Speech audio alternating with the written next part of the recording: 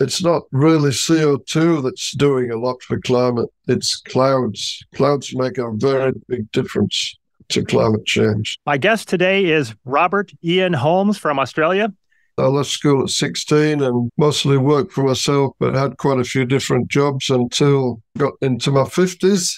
I did a degree in astronomy first, and then I did a degree in mining engineering, and then I did a master's in environmental engineering. Finally, just recently, a PhD in climate science / mitigation. I didn't think I'd do that after the master's. It was quite difficult, but anyway, we got through it, and here we are. What was it like being a student in climate science as a climate skeptic? Was that a hard thing to do? Yeah, quite difficult. Because I got the mining engineering degree, I went into underground coal mining, and I was working there for a few years. And I did some work on cutting greenhouse gas emissions. It wasn't really part of my job. I just did it for something to do, a bit of extra work. Soon after that, the climate tax came in. This is 2012. I did go to a conference in Colorado, actually, as part of that, as part of the PhD. And presented a conference there, how to cut greenhouse gas emissions from underground coal mines. That was part of it. I was always interested for a long time in the climate change and greenhouse gases and so on, and trying to work it all out. It's a large and complicated field, as you know. In the end, I recently published some papers on climate change, greenhouse gases, and so on. There's 3 recent ones starting in 2017, which we'll get to later on. But anyway, as my slide here says, my PowerPoint slide, hoping to bring reason and some empirical science into the climate debate. That's what I'm hoping to do. A lot of it seems to be modeling, and people just don't get it. How can you predict the climate in 100 years' time? It just, for a lot of people, it doesn't add up when it's difficult to predict weather, for example, a week in front. This is just my personal opinion, but science and reason has been abandoned, forces are lying. Some are convinced that the danger of a climate catastrophe is so great that not only is it reasonable to dispense with the scientific method, but with reason and decency as well. We've seen a lot of evidence of that. But I believe that the opposite is true. If the potential danger is so great, then the scientific method must be adhered to even more rigorously. Only then will we have the knowledge to be able to follow the correct course of action. We'll just go into climate cycles to start with, because although it's not in any IPCC report, the climate for both past and present is dominated by climate cycles. I've identified 16 main ones. Unfortunately, the only climate cycle that they have in any IPCC reports is the Schwab. Of course, they say that it has basically no effect. It goes up and down and doesn't really have any effect long-term on long-term climate change. It increases the temperature over the 11-year cycle by maybe 0.05 degrees and then down again the same. So it has no net effect on climate change. There's other climate cycles that are much more important to us at the moment when we're considering climate change and global warming and so on. And the problem is the IPCC does not recognize any of these climate cycles, as I said, except one, the Schwab. But they're definitely there. Now, this is the Atlantic multi-decadal oscillation. This is how the oceans warm and cool, mostly in the northern Atlantic. And 1880 was a warming, 1910 a cooling, 1940s a warming, and now we're in the warming cycle again. This is obviously a climate cycle, and it's the Yoshimura climate cycle, 60 to 62-year Yoshimura. They took data from the last 100 years from all the stations in all these countries. So it's a worldwide temperature graph. But because they've taken only ocean-ice sheltered thermometer stations, it shows no effect from the oceans, which have been warming. So this temperature graph shows us that the land is not really warming at all. again, we see this 60-year Yoshimura climate cycle, and in it the Schwab as well. They seem to be getting rid of these climate cycles, which are still in the Hadkrut 3 data, which does end a little bit, before the present time because they stopped. Moved to Hadkrut 4 and Hadkrut 5. Here we've got the Hadkrut 4. This is a 50-year annual trend. So instead of having a yearly trend, if you turn it into a 50-year trend, it reveals underlying climate cycles. This is, again, the 60-year climate cycle we've been talking about. This Hadkrut 4 from the Arctic, usually when, I'll call them CO2 proponents, when the CO2 proponents show you a chart, they started in the 1970s here. They only show you the warming part, but they ignore the past where it's been as warm or warmer in the Arctic as it is now. So as you see here from the Hadkrut 4 chart going back to 1920, you'll see that it was warm in the 1930s and 40s, as warm as now, if not warmer. Again, we're seeing that 60-year climate cycle very prominent in the data. Longer term, it should go back 1,000 years, we see the Bond cycle. So it peaked in about 1100, and it's peaking again now in 2000. So this is a 1,000-year Bond cycle. In between, we have other climate cycles, which is this 240-year, roughly, Swiss climate cycle is there in there as well. If we look at the last 1,000 years of non-tree ring proxy data, we're going back beyond the thermometer record now. This is work by Lowell in 2007, which showed the last 2,000 years. Here we'll start about AD 0, and then we've got the Dark Ages, which was cooler. We've got the medieval warm period, and then we've got the Little Ice Age, and what I'll call the current warming period. This is, again, the 1,000-year Bond cycle, very prominent in the data. Now, this temperature reconstruction goes back about 2,500 years. This one's from China. So you can see that these climate cycles were worldwide. The CO2 proponents are always saying, this was just in the North Atlantic or something, or the Northern Hemisphere or the Southern Hemisphere. They say that these climate cycles were just local, but they were actually worldwide. Here again, we've got the 1,000-year Bond cycle and the other shorter-term cycles in between. This is from Lou 2011. He's expecting a fall in temperature, slight fall, not a severe fall in temperature until the year 2068, and then a rise again. Okay, going back a bit further, we're going back 10,000 years now. We see longer climate cycles begin to emerge.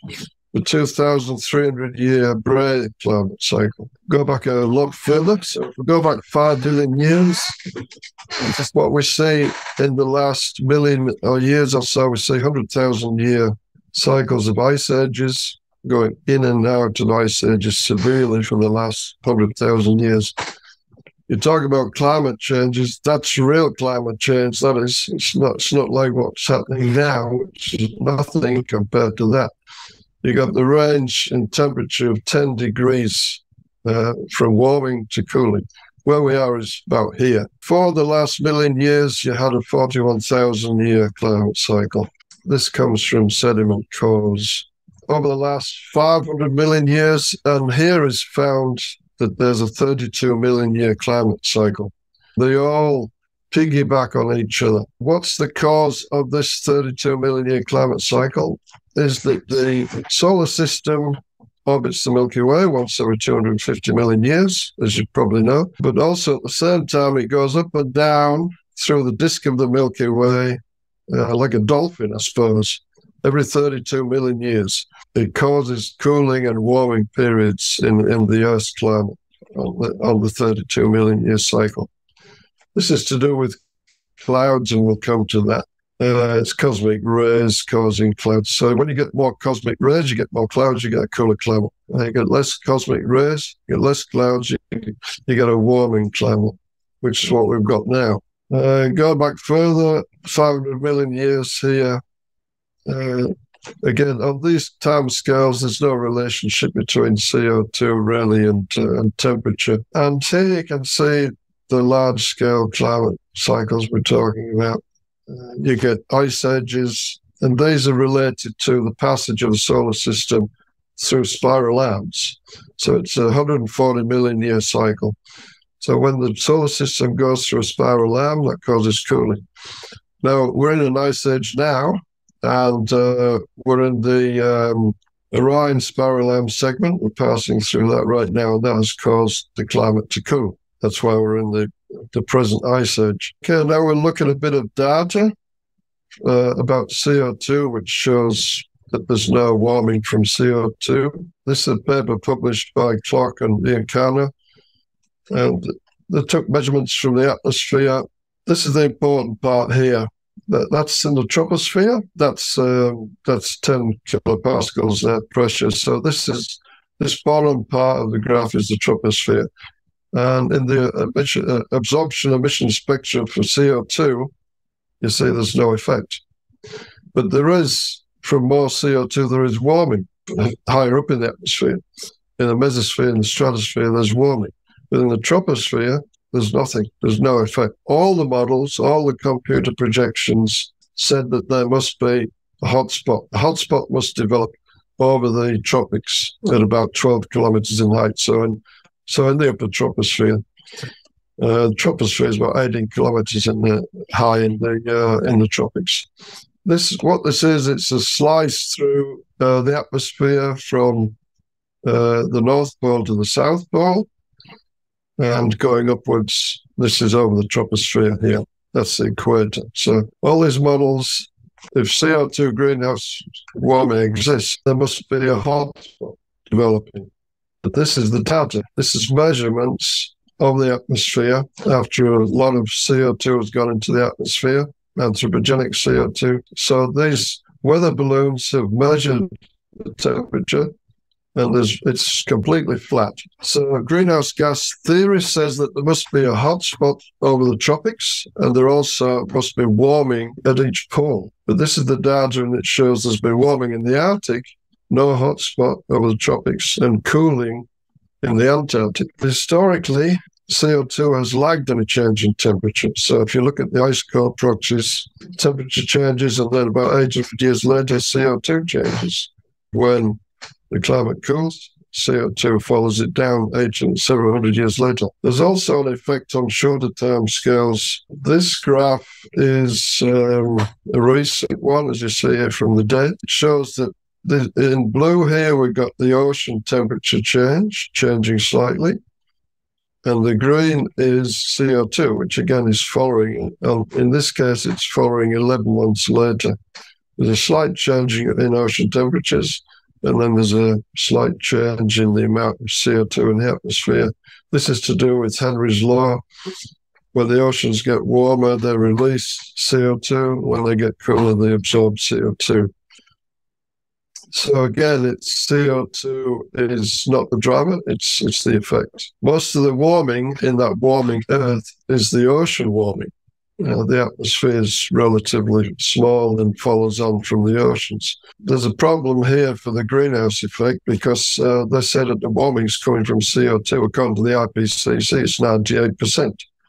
98% of all warming since 1750 and climate changes, 98% is supposed to be coming from greenhouse gases. The greenhouse effect, according to the IPCC, that's what their attribution states from their working group one. Now, there's a problem there because back radiation from CO2 in the atmosphere, long-wave radiation, cannot penetrate the ocean, so it cannot heat the oceans. This is the main emission band for CO2. It's about 15 microns. And this shows the absorption of water of the ocean to radiation. Down here is where the oceans are heated by shortwave radiation from the sun. So shortwave radiation from the sun can penetrate the oceans, as you say, down to, I don't know, hundreds of meters. But longwave radiation from CO2 cannot penetrate the ocean. It's only a few microns. It's just touching the surface. So that's more likely to cause cooling than warming the oceans, because it will cause evaporation. So that doesn't work. Now, when you compare the planets, you got Venus, Earth, and Mars here, for example. Now, the CO2 absorption bands between the three planets are very similar, despite the obvious differences in CO2 levels. So you got 96% CO2 in the Venus atmosphere, 95% in Mars, and only 0.04% CO2 on Earth. And even if you count all greenhouse gases on Earth, it's only 2.5%. We have a dearth of greenhouse gases on Earth, and yet the absorption bands from all three planets are the same, very similar. So this means that the absorption band for CO2 on Earth is already saturated. So you can't get any more warming, basically, from adding CO2 to the atmosphere. We'll have a look at CO2 now, CO2 levels. This is a graph which shows GISP2, the proxy for temperature from Greenland, over the last 11,000 years, as you see there.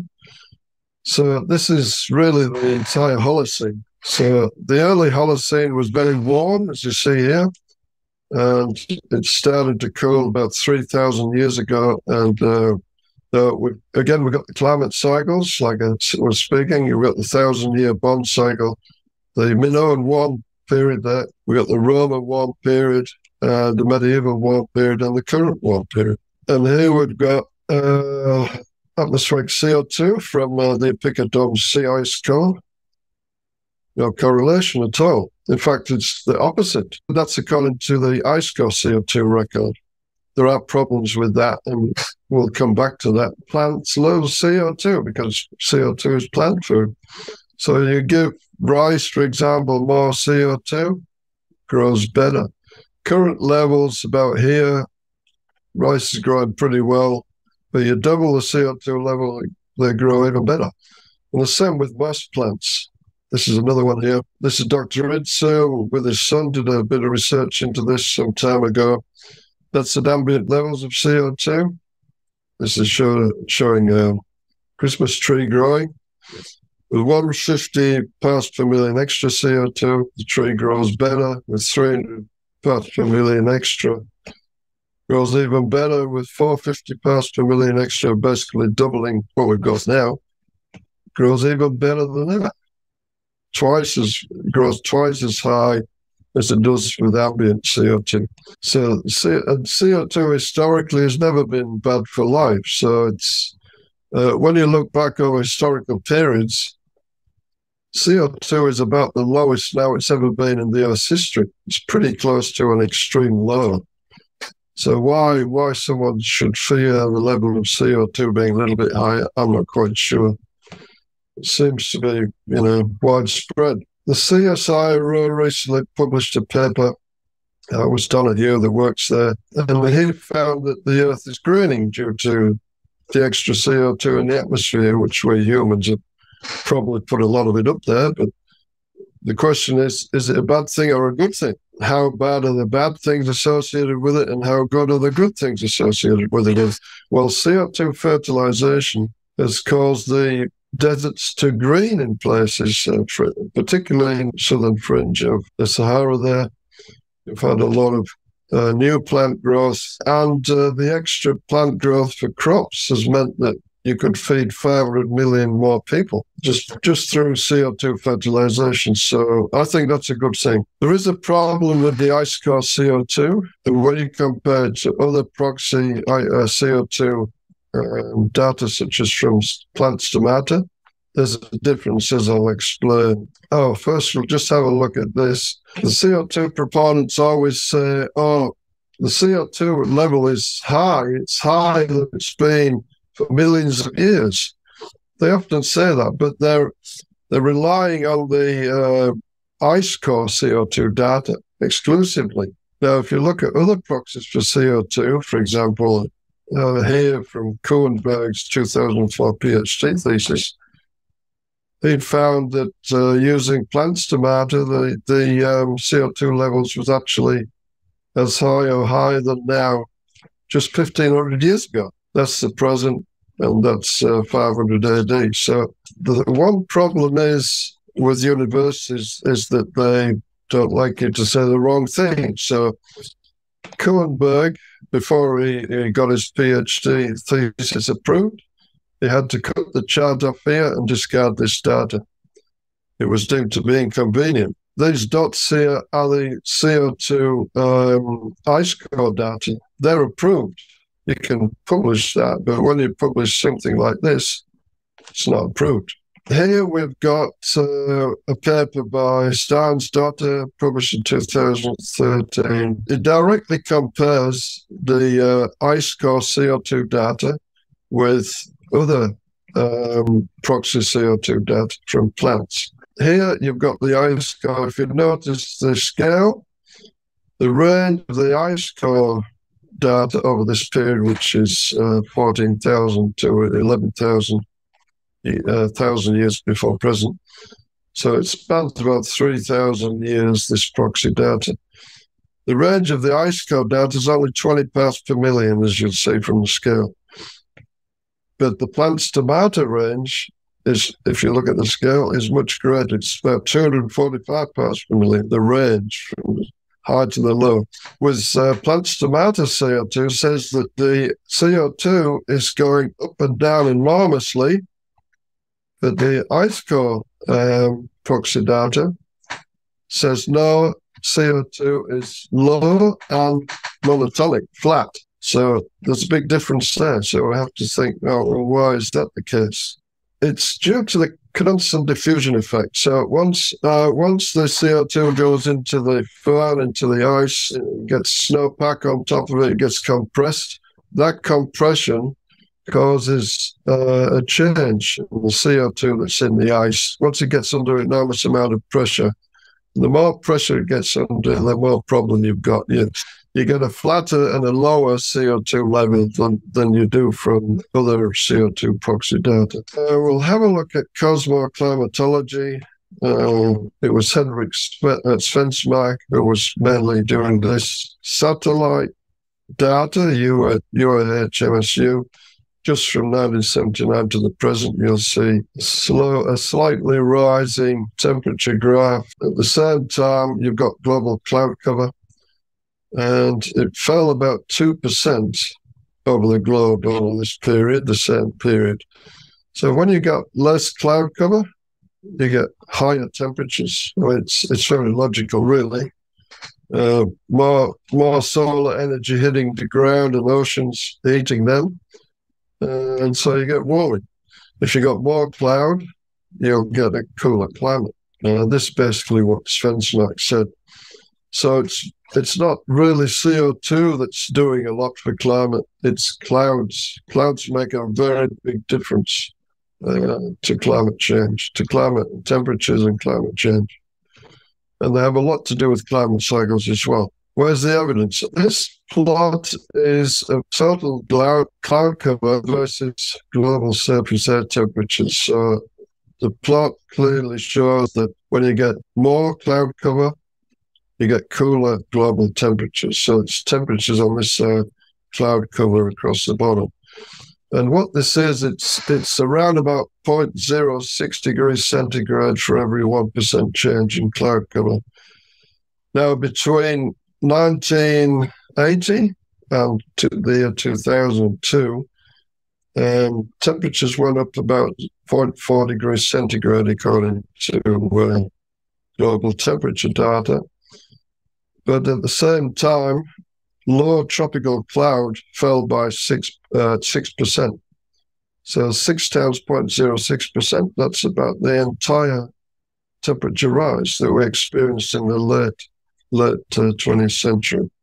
It can be attributed to cloud changes. For example, here. Okay, so we've got global surface temperatures here. This is Hadkrut 3, slow rise from the 80s, early 80s to 2000s, and then flat. Cloud cover, this is tropical cloud cover, low cloud cover. You've got a big fall in cloud cover over that period from around about 67% down to about 60%, which has caused this warming. That warming was caused by the falling tropical cloud cover. And then the cloud cover is flat after that, settings the temperatures. No need for CO2. Now, we'll get back to cosmoclimatology, which is to do with cosmic rays impacting the Earth's climate via cloud changes. So it's not just that there's more or less cloud due to cosmic ray changes, cosmic ray flux changes. It impacts albedo as well as having less cloud cover and more sunshine. So, for example, in the late 20th century, you've got less solar activity. So the CO2 proponents say, oh, well, it can't be the sun. You can't have warming from the sun when there's less solar activity. But of course you can. If there's less clouds, then you get more solar energy to the surface, to the oceans and the land, even if the solar activity is a little bit less. So you can get warming from the sun when there's less solar activity. It depends on the cloud cover changes. So that's something that they sort of forget about. Now, what these cosmic rays are, well, most of them are protons. So the relativistic protons coming in at high velocity generally from outside the solar system, from events such as supernova and so on, cosmic events. Now, it's the high energy protons. When they hit the upper atmosphere, they cause a shower of muons right through the atmosphere, right to the surface. And these can cause cloud generation. So they can create clouds. So you get more cosmic rays of the right intensity or right strength. Then you can get more clouds and so on, or less clouds depending on the intensity of the cosmic rays. So, and you can see the dates here. And there's a strong correlation, causative correlation between changes in cosmic rays and cloud generation, so and temperatures. In this graph, the effects of volcanoes and El Niños have been removed. So there's an excellent correlation between global temperatures and cosmic rays. In the case of cosmic rays, it's causative relationship. So the cosmic rays cause changes in clouds, that cause changes in temperatures and climate. Whereas CO2, as you know, is the opposite. It's always in effect. It doesn't cause anything. Okay, here we've got more work by Kirkby in 2002, which shows the galactic cosmic ray flux falling. Now, the coldest temperature in the whole Holocene in the last 10,000 years was the Little Ice Age. And see, the peak of the low in the Little Ice Age was in 1690, which is up here. This graph is inverted. So that was the coldest temperature when you got the most galactic cosmic rays impacting on Earth because they were generating more cloud. Then you've got climate cycles appearing again in this. As the sun changed its intensity, the sun causes a few of these climate cycles. It changes the cosmic ray flux that impacts the Earth because the sun pushes the cosmic rays away, and when the sun is stronger and the sun is weaker, it lets more cosmic rays impact the Earth, and so the Earth's climate cools. As you can see, the last 100 years has been a strong fall in the galactic cosmic ray flux. And this is because solar activity has increased. Over the late 20th century was the strongest solar activity for thousands of years, but we'll come back to that. The sunspots, which is a proxy of solar activity, determines your cosmic ray count, or how much cosmic rays impact the Earth, and how that changes the cloud color. So really, it's clouds that are driving a lot of climate changes. Here we got proxy cosmic ray flux and proxy temperatures. So the oxygen 18 isotopes are proxy for temperature, and the carbon-14 isotopes are proxy for solar activity, really, and cosmic ray flux. And of course, it's the CRF, the solar activity, that is driving the temperature on Earth, not vice versa. The temperature on Earth can't drive solar activity. Just expanding on that theme a little bit, going back about 60 million years, we got the Eocene optimum here about 50 million years ago, and then the climate cooled. Then we had the Antarctic glaciation. That was about 33 million years ago, and the Antarctic first. Before that, there was no ice at either pole throughout this entire period. The Earth was much warmer than it is now. Now, this just didn't happen as an accident, and it was nothing to do with CO2. It was the cosmic rays, as I said, and the solar system's passage through these spiral lines of the Milky Way, which causes more cosmic rays, because the spiral lines are density waves that move around the Milky Way, and those density waves compress gas clouds and cause starbursts. So you get a lot of new stars forming, thousands of new stars forming. High mass stars go supernova pretty quickly, only last a few million years, and then they go supernova, and you get a burst of cosmic rays, high intensity cosmic rays, exactly the sort of cosmic rays that bypass the sun trying to keep them away, and cause ice ages on Earth and cooling on Earth. So this is what you have here. So the Antarctic cooled about 30 odd million years ago, and then it thawed. It got warmer. And then about 15 million years ago, the Antarctic reglaciated. But this was a starburst, a very strong starburst. It correlates with that strong about 15 million years ago. And then the climate cooled again. 3 million years ago, we had another powerful starburst, which sent us into the current ice age. And this is where we are now, down here. Very, very cold. The last 3 million years, the Earth has been very, very cold, far colder than it's been for a long, long time.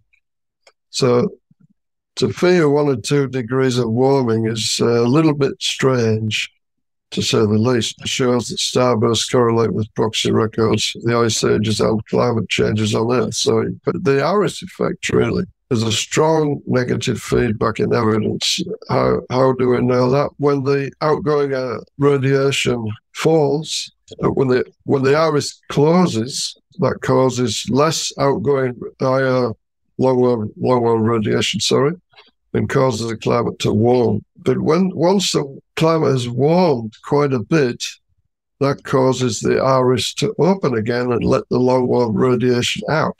You can see it just there. It's a strong negative feedback. So the climate, this warming and cooling, is controlled by this outgoing, really by the Aris effect. The CO2 proponents always show this type of graph. They say, oh, well, shortwave radiation comes in from the sun and the Earth emits long-wave radiation. This type of graph is very misleading because it shows that the sun has no long-wave radiation. That's just not true. Our atmosphere is thermalized by long-wave radiation from the sun as well as from the Earth. So as well as upwelling long-wave radiation, we've got downwelling long-wave radiation coming directly from the sun. So this graph is very misleading. This is a more accurate graph, which shows the solar blackbody radiation totally encompasses the Earth's blackbody radiation. So the sun has far more long-wave radiation coming from it than Earth has, but they don't show that. So we've got long-wave radiation coming down from the sun that already thermalizes the Earth's atmosphere and all the greenhouse gases. So you get them totally restricting their increase in their activity. So it's a little bit misleading to say that the sun is shortwave and the Earth is longwave. No, the sun is all wavelengths, longwave and shortwave. a little bit about the poles. The current snow cover last year was massive. There's no reduction in snow cover at all. So this is a record of snow cover kept by Rutgers University from the early 70s, and basically it's flat. The minimum is really flat, but it does vary a little bit. It could have a little bit to do with black carbon. So if you've got a lot of power stations like they have in China putting out black carbon aerosols, that could cause a bit of temporary melting of snow, but it's not permanent. Once those power stations have been replaced by modern power stations, there shouldn't be a problem there with the black carbon. CO2 itself doesn't really do anything. It's a hard-for Arctic temperature graph, which shows it was just as warm in the 30s and 40s as it is right now.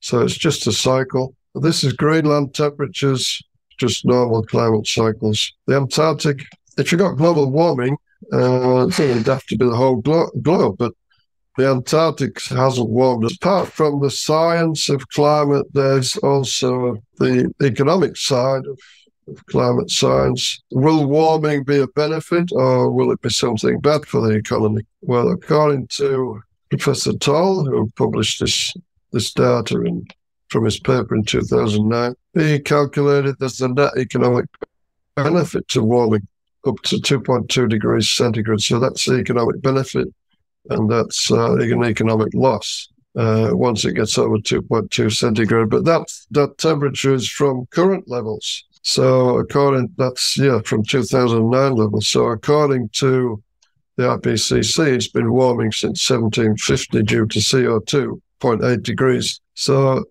when you add that to this, it's 3 degrees centigrade. So there's a net economic benefit up to the IPCC level of 3 degrees centigrade of warming, which we're very far from. Even according to them, it's only 0.8 degrees. Well, look at the sun, the TSI from the sun and short-term climate cycles. You can see that it was warm in the late 1700s, and it cooled to about 1900, and then it's warmed again now. So this is a climate cycle. All the cities show the same V-shaped cooling, then warming. And this is the Swiss climate cycle, 248-year-long cycle. So Ledecky identified these 5 climate cycles from the data. The most prominent one is that one, the 248 Swiss climate cycle. The 80-year Gleisberg and the 61-year Yoshimura, these are shorter-term climate cycles. And when he fitted the climate cycles to the data, he got an exact match. It's no warming from CO2. Neptune warming and brightening. This is Earth's mean temperature anomaly, and this is TSI. As you can see, they correlate with each other fairly well. So, and we've got similar things happening on Pluto. So the planets are experiencing global warming as well. Now here we've got this. This is quite important. During the Earth's orbit of the Sun, the orbit is slightly elliptical, so it's not circular. You get different levels of TSI during the year as the Earth orbits the Sun, of course, because we're slightly further from the Sun in June and July, the northern summer, and in the southern summer, sort of December, January, we're a little bit closer. The difference in TSI is quite big. It's about 90 watts per square meter top of atmosphere. And on the surface, it's 15 watts per square meter. That is an enormous change. It's actually 1,000 times more than the alleged change in forcing from CO2. But this is over a 6-month time period. So the forcing changes naturally. This is due to the Earth's eccentricity. Between July and January, you get that 15 watts per square meter extra at the Earth's surface. But from CO2, they're alleging 2 watts per square meter since 1750. So 270 years, you can see the difference there. So natural climate, natural forcings, just that one natural forcing is 1,000 times greater than the alleged CO2 forcing. And yet the Earth temperature doesn't change radically over that 6 months. Why not? Well, it's because of clouds. Again, it's negative feedback. He showed that between the northern and southern hemisphere, the eccentricity, although it's a very big change in TSI at the surface over just a 6 month period, makes no difference to the global temperatures or because the clouds make up for it. If the clouds can make up for 15 watts per square meter over a 6 months period, they can make up for a lot more than that if CO2 does cause any forcing. What it did in this paper was it took the solar cycles from solar cycles 1 to 8, which are these ones in red, shifted them forward 211 years, and they match up pretty well with the current solar cycles. These ones in black are the current solar cycle. We've got the strongest one in 1960. As I said, the late 20th century, which is these 5 solar cycles here, that was the strongest solar activity for thousands of years. If you're talking about the cause of warming, that would be a real cause of warming. Anyway, what I found was that these first 8 climate cycles match up pretty well to the current ones, which tells you that this might be just, again, a cycle, but a longer term cycle that's happening with the TSI changes over the Schwab. So you can even predict slightly. Prediction's difficult, but you can say, well, we might have a bit of cooling over the next 30, 40 years. This is a paper by Ledecky 2011, which shows the sunspot numbers over the last 2,000 years. Obviously, this is proxy data, so you got a slow reduction in sunspot numbers until you get to the late 1600s, when there was 0 sunspot numbers for a couple of decades, not visible on the sun at all. So that was a solar minimum. Then you got a sudden massive increase in solar activity since basically 1700. So over the last 330 years, we've had a massive increase in solar activity. The current solar activity is the highest for 11,000 years. This graph, as you see, goes back 11,000 years. So the last similar solar maximum to what we've got now was 11,000 years ago. It was a grand maximum. And now we have we had a grand minimum in the Little Ice Age. More evidence that solar activity has climbed enormously since the late 1600s, which was the peak of the Little Ice Age. This is work by Sami in 2009, which shows the inverted scale of orbital angular momentum of the planets and the sun. Again, we see in this data climate cycles. You got the 1,000-year Bond climate cycle. I think it's now 134 years, but we'll call it 1,000. So that's the current time there. This is the year, just after the year 2000. That's where we are. This is inverted. So when it goes up, that's cooling, and when it goes down, that's warming. So remember, this is a 1,000-year cycle and Bond cycle, and in between we've got all these shorter cycles. Mostly prominent here is the Yoshimura 61-year solar cycle. So we're right at the peak now. This is an inverted graph. So we're right at the peak of the warming now. The peak of the cooling was here in 1690, the coldest in the last 10,000 years. Now we've got a warm period, but it's definitely not the warmest in the last 10,000 years, but it's warmer than it's been for about 300 years. So we've had global warming since 1690. So for the last 330 years, we've had global warming, the natural period of global warming. Several major solar cycles, climate cycles, sort of mixed up together and showing why we're where we are now. This is where we are now, just after the year 2020 there, about here. And we're following this graph. That's minimum temperatures here in the late 1600s and warming to where we are now. It's going to keep generally about the same direction.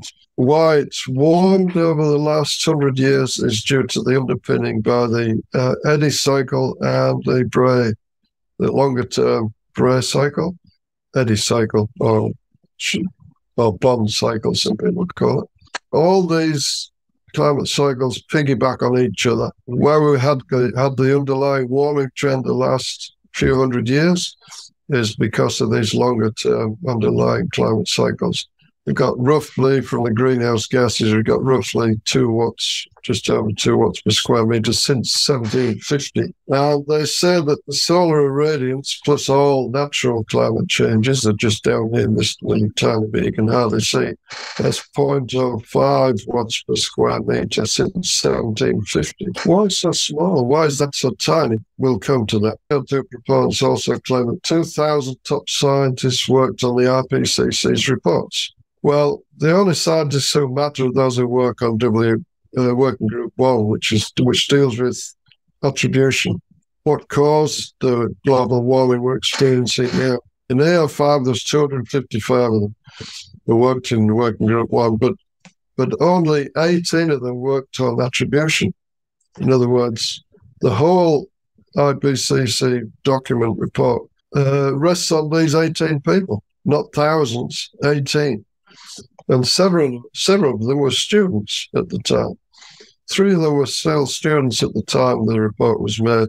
And many of them, because of the political nature of the IPCC, many of them were chosen from third world countries, not for their long experience in climate science.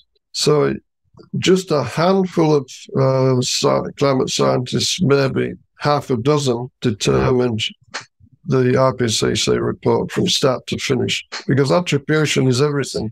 Attribution determines climate sensitivity, and that determines all the working groups 1, 2, and 3, what happens going through. This is another reconstruction that the IPCC doesn't use. They said, from 1750 to now, there's been no change in TSI. They're not far from being accurate, but they're ignoring all this. Look at the range. So the peak low is about, let's say, 1353, peak high 1363. So you've got at least 10 watts per square metre of TSI range here. But the IPCC said, no, it's only 1.5 watts per square metre range in TSI, because they're ignoring all this past data. This is another proxy TSI from someone else instead, which shows something similar to the last graph. It could have a 1700, but I don't think that's deliberate. 1690 was even lower, about 1354 watts per square metre. So if you start from 1354 and go to the present, you've got at least 7 watts per square metre of rise. And that is a lot. It's definitely more than any alleged CO2 plummeting. Makes a big difference, because the temperature rise from 1690 to 1750 was far steeper and higher than anything we've seen today. It was because of this massive rise in TSI over that short time period. This is beryllium-10 isotope, which is a solar flux proxy, and we're going back 300 years here. As you can see, solar activity was very low, as you see, around 1700. Then 1750 was quite reasonable, and then a slow increase, you could say, with variations over time since then. But the biggest increase was from 1700 to about 1750, 60 in solar activity. So you could say starting from 1750 is kind of a cherry pick, really. Then we've got temperature adjustments and hockey sticks. So the third assessment report from the IPCC, man's hockey stick. It's been cold since then. He reconstructed temperature over the last 1,000 years using tree ring proxies, which are not a very accurate method of finding a temperature, because other things cause trees to grow and to not grow rather than temperature. And then on the end is tacked on this current data. So it's a no-no in science. You don't really tack on thermometer data to proxy data. It's, if you do that, you should really emphasize it, but you shouldn't really do it at all. What's wrong with tree ring data? Now, this is someone else did this work in the decade 2011. It shows proxy tree ring data in green over the last 2,000 years. You can see much more variability in the other proxy data than the tree ring data. So tree ring data are a bit suspect, just like the CO2 ice core data is suspect. And talking about suspects, this is work by Tony Heller. This is the BOM data, Bureau of Meteorology data from Australia. That's the entire record unadjusted. It was hot, very hot in the 1860s to 1900 period, hotter than the present. Extensive bushfires, for example, and huge heat waves in the late 1800s. The fires were so intense in Victoria at that time that the stuff from the fires, the ash was falling on New Zealand. That's how intense the fires were. But this is the data that the Bureau of Meteorology sent to the global network of records. They cut it off in 1910. That's here. So they cut out all this warm period and sent the data only from 1910 to the present, which does show a warming. It does show warming from slight warming from 1910 to now. But then in orange, they adjusted the data and gave it more warming. So they more than doubled the warming that wasn't there in the original data. There was no warming. In fact, there was probably a cooling in the original data. That's probably the last graph I was showing you. Other people responsible for collecting global temperature data, such as GIS, have adjusted their data. These adjustments are now being monitored, but they've only really been monitored since 1999. So what they did before that, we're not quite sure. Probably something similar. But what the effect of the adjustments has done to GIS, it's cooled the past and it's eliminated any climate variability.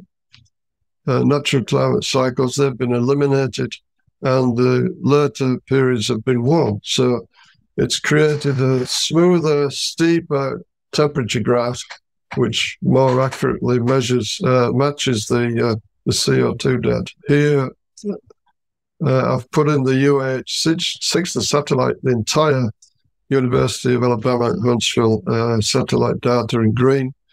You can see that the GIS temperature data is several times more warmer than it should be compared to the satellite data.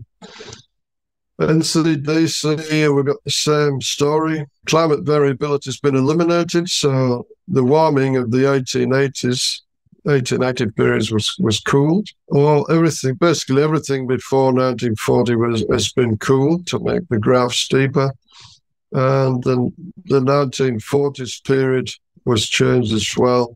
And later data has been warmed again to create a steeper graph. And Hadkrut, they've done the same thing. All of the periods basically have been warmed. So they've smoothed the data and increased the steepness of the graph. Okay, this is data from the oceans by Goretsky, 2012. The ocean data. It was warm in 1880, cool in 1910, warm in 1940, cool in the 70s, and warm now.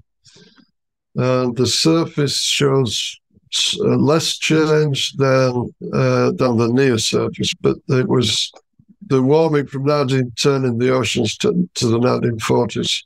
It's very similar to the warming from 1975 to the current time. So, and yet the IPCC say the last warming was caused by CO2 and the first warming wasn't.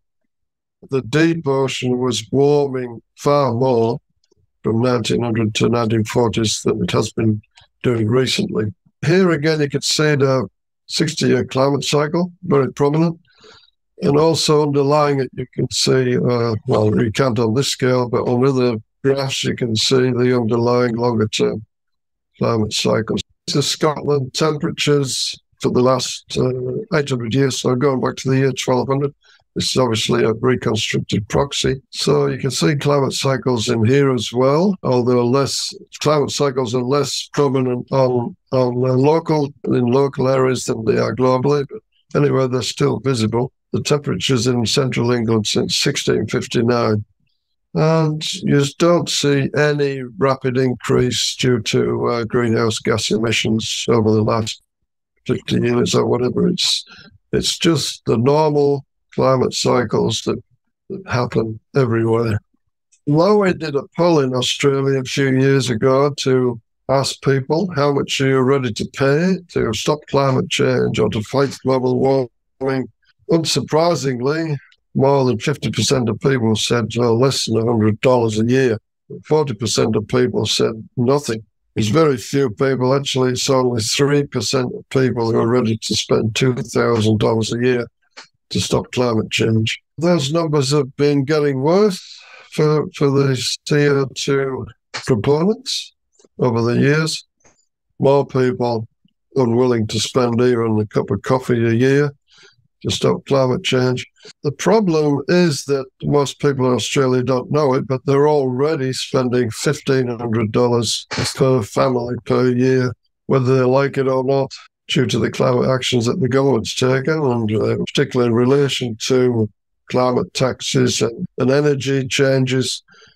That's what it's costing. So people are in this category, whether they like it or not. The discussion really in climate is about what is the climate sensitivity? What happens if you double CO2 in the atmosphere or the equivalent in greenhouse gases? The IPCC says you get a warming between 1.5 and 4.5 degrees centigrade, but not immediately. They say it takes place over decades or even centuries. There's a few problems with that. The paper I published in 2018 shows that there's a thermal conflict between the ideal gas law and the greenhouse effect. For the greenhouse effect to occur in a convecting atmosphere, which all atmospheres are convecting if the pressure's over 10 kPa, which means the tropospheres in planets. That's what we're talking about.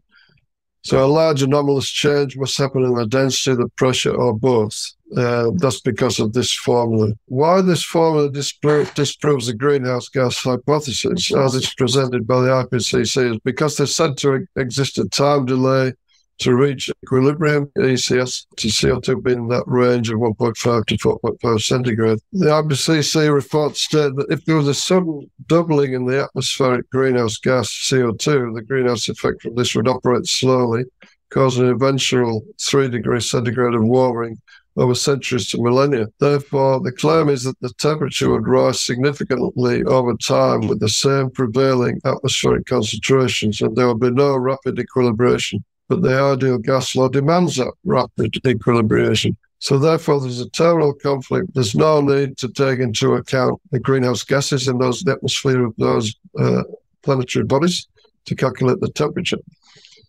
For example, Venus's temperature has been measured at 339 Kelvin at 1 bar, and you can calculate that temperature from the Earth. So the temperature of Venus equals 1.1756, which is the relative solar insolation times the temperature of the Earth, and you get the temperature of Venus.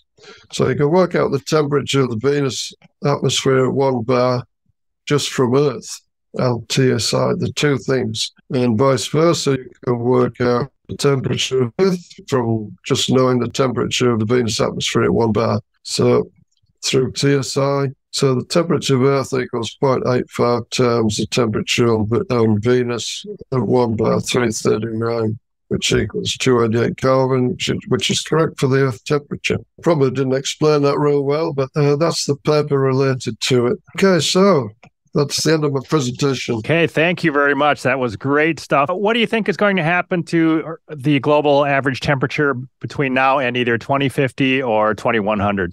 Yeah, telling the future is a bit difficult, but as you see from the climate cycles, our climate is still dominated by climate cycles, like it always was. Probably we'll see not a great deal of change. Could be a slight cooling between now and 2050, 60, and then a slight warming after that. That's what the climate cycles say. Okay, and where else can we find you on the internet? We can find you on Twitter at 1000 Frawley, right? Yeah, that's right. And also the same name, you can find me on YouTube. I have quite a lot of videos on climate change there, about 100, I think. Yeah. Very good. My message really is that not to worry about CO2. Thanks again for doing this. No worries at all. Thomas, thanks a lot.